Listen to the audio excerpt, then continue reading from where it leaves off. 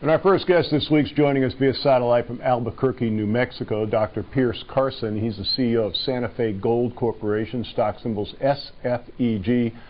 Pierce, good to have you on the program. It's a pleasure to be here, Don. It's great to have the opportunity to have your show help tell our story.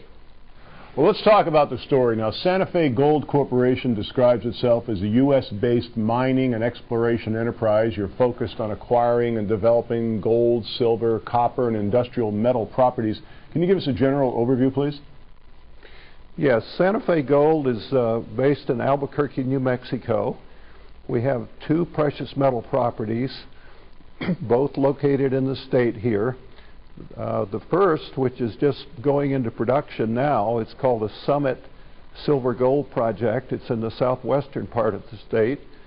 The other project is the Ortiz Gold Project in the north central part of the state. Between them, these two deposits have drill indicated resources of over 2 million ounces.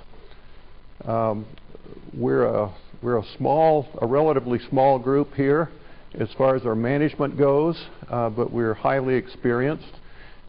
Many times our people have taken projects all the way from exploration through development and then operations. Currently we employ about 32 people. As production at Summit ramps up, that'll be increased to about 48.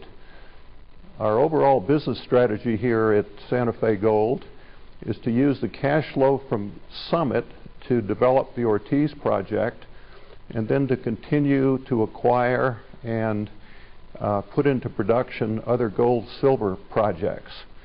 At the appropriate time, we may also be interested in looking at mergers or joint ventures with other companies in order to create additional shareholder value. Now, the properties that you control are concentrated in New Mexico, as you mentioned, and also Arizona. Can you tell us a little bit about the precious metals and minerals industry in that part of the country? Sure. New Mexico and Arizona, I guess, are probably best known for the large copper deposits that exist here. And there are many, many large open pit copper deposits. Historically, the area also produced a lot of gold and silver.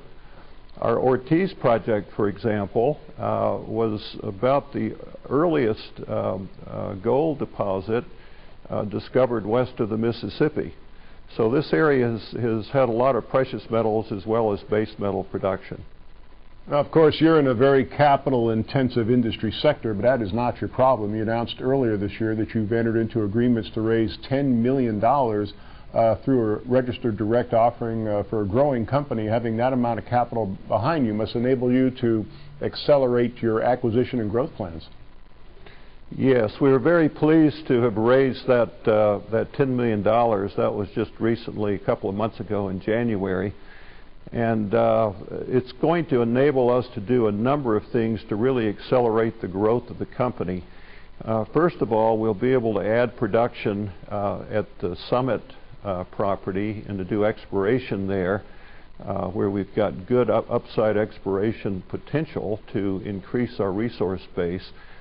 Secondly, it will allow us to really get going on the Ortiz project to complete the technical work and to start the permitting process to push that project towards production. Thirdly, it will allow us to start looking seriously at a number of acquisition opportunities that we've identified and that we need to follow through on. The company is Santa Fe Gold Corporation. SFEG is a stock symbol, and our toll-free number, good from anywhere in the world, 888-259-4449. Pierce, let's talk about gold for a moment. Analysts the world over are predicting continued big moves upward in gold prices. They did that 5 years ago, and they were right. Now, does the company have a strike price per ounce of gold that you know is profitable for you? Yes, we're fortunate in that both of our precious metal projects, our Summit project and our Ortiz project, are projected to have relatively low operating costs. The average cost to produce an ounce of gold, I think, around the world now is around $420 to $430 an ounce. Our projects are much lower cost than that. Summit will be somewhere around $300 to $350, and Ortiz below $300 an ounce. So even though the gold price is predicted to continue to go up, which it has done every year for the last 7 or 8 years, should it take some turn downwards, we'll still be profitable at much lower gold prices. You know, I would think that many people watching may be curious about where a company like yours actually sells the gold, silver, and everything that you extract. How do you turn your production into actual revenue?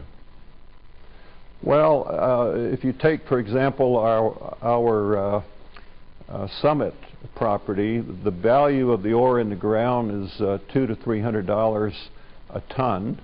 By the time we process that ore and it comes out as a concentrate from our flotation plant in Lordsburg, it'll be worth $20,000 or $30,000 a ton. And so what we'll do is we'll take that concentrate and we'll sell it to a smelter, at least to start with. Down the road, we may want to leach that concentrate to produce a doré, which then would go directly to a refinery. So generally, the sale of the product is not a big issue. We're fortunate with our concentrate that it's a very clean concentrate, and we're in discussions with a number of smelters who have indicated an interest in purchasing that concentrate.